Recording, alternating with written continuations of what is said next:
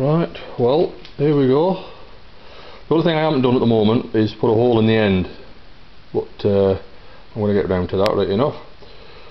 We have one collet chuck stuck in there, the morse taper.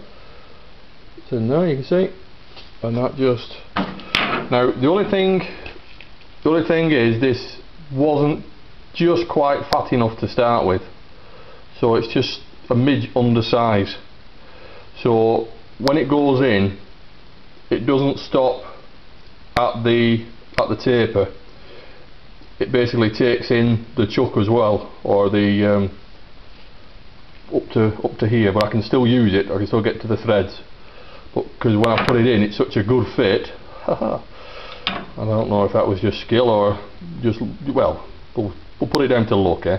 But when if I just put it in like that, you can't get it out. So that's it. So I can just use my chuck there now and put the collets in there, me cut it, and that's it. I'm going to have to take this slide off here to give me a good base then for me vertical slide. Obviously I can't just take me my tool post off, because I've only got just about a 4x4 flat piece, which isn't big enough to support a vertical slide.